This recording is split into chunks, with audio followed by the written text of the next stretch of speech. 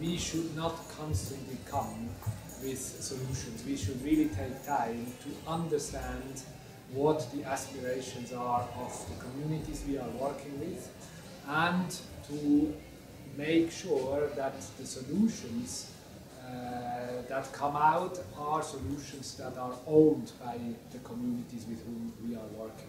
Because this is probably the best recipe to ensure that the solutions are sustainable. So for instance, instead of going in and offering the solutions that we have in our backpack, if we ask communities what their needs are and what their aspirations are, very often they will probably come with different solutions than the ones that we would have foreseen. One of them may well be education, because I haven't met any single parent that wouldn't want a good education for their children. And education, for instance, is not part of the solutions that we offer. And we definitely need to think if this is the solutions that parents want for their kids, we need to think how we can help facilitate these solutions come about. Perfect. To go slow, to get fast.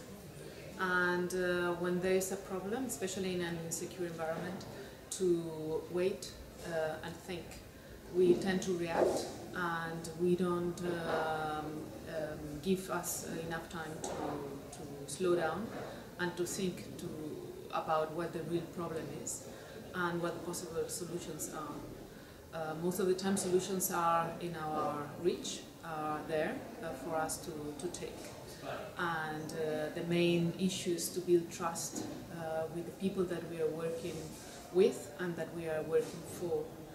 Building trust with the people, with the communities, and involve them in the whole process.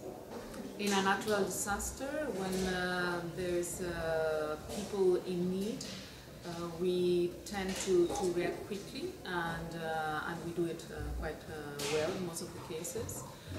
But the situation are changing. We are confronted to different scenarios, more complex scenarios.